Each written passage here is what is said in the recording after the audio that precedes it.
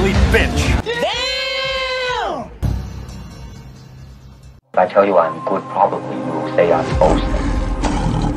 But if I tell you I'm no good, you know I'm lying. Yo, what's good, YouTube? It's your boy, Dr. PGAG Emperor's got to get money back for another YouTube video. Banger, man. Yes, sir. Yes, man. I don't know what time it is. The doctor's in the house, man. Dr. Boxing Talk, man. Today we have a mini announcement, right? You know, a little mini announcement coming from Andre Ward. You know, he's been busy lately, you know, especially considering that, you know, Terence Crawford, who's his buddy, his partner, his pal. We're brothers. We're happy and we're singing and we're colored. You know what I'm saying? They just had some sparring footage released, you know, while Terence Crawford is in preparation for his fight at the junior middleweight division. You know, he's making his junior middleweight debut against Israel Madrimov, who's a champion. So he has to go hard in preparation for that. You know what I'm saying? And Andre Ward's been helping him with that. You know, we saw him sparring, and you know, so he's been in the media a little bit lately. You know, they're like, you know, especially him being a California native. You know, Oakland in particular.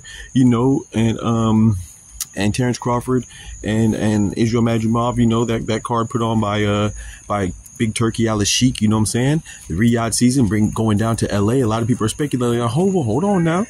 Is Andre Ward coming back? Is he coming out of retirement? You know what I'm saying? So a lot of people are thinking, you know, because I do think this way, man. Andre Ward, I had the pleasure of meeting him. You know, I had an autograph with him and Terence Crawford actually on the same Las Vegas trip. I met them both.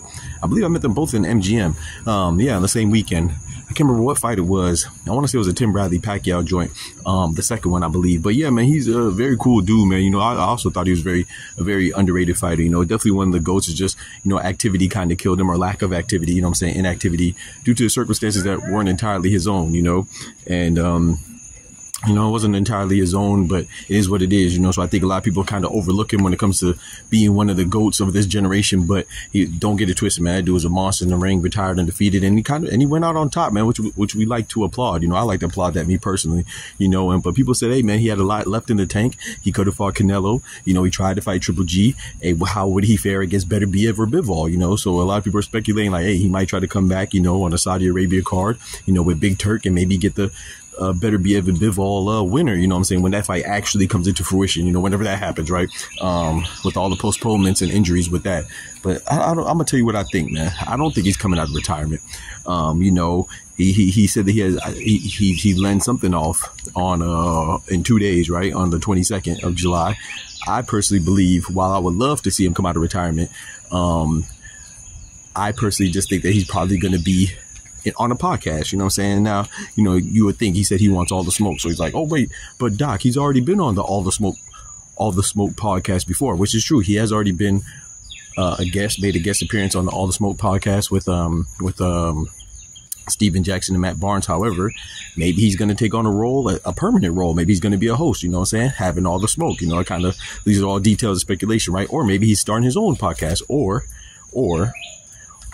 maybe he's doing something else in the media, which is what I think is closer to the truth. I don't think he's going to come back out of retirement, but hey, I would love to see it too, man. You never know. Maybe he's going to pull up as a trainer. You never know, man. So we'll see, man. I think this just means that he has all the smoke and let off his opinions in the podcast host role. That's what I think. Y'all let me know what y'all think about that in the comments, man. I don't think he's going to come back in to boxing as a combatant, but I would love to see it though, man. I think he can really beat a lot of people still. Now, you know, he is 40 years old. I don't know how feasible it is to seriously believe that he could be Beterbiev or Bivol, but hell, Beterbiev is 40 as well. Damn. I'm sorry. You know what I'm saying? So it ain't like there's a large age gap there, but you know, with inactivity and people age differently, and plus injuries for Beterbiev, and then Andre Ward having more fights. So there's pros and cons of both, but he's definitely not too old. It's just, when a GOAT wants to do something, you know what I'm saying, then they could accomplish whatever they want to do, man. Dare to be great. So we'll see what it is. But yeah, I just think he's coming back in the capacity of a podcast host or something like that. But y'all let me know what y'all think about that in the comments, man. Appreciate y'all rocking me as always. Y'all be easy. Take care of yourselves. Remember, with God, we can do anything. Without God, we're nothing. The doctor's out. Peace. From the hood to college, both worlds they had to meet. 6 degrees between us, so cold we're about to freeze. But we're Florida boys, hot takes, we bring the heat. We're moving the culture, the engineers to the streets.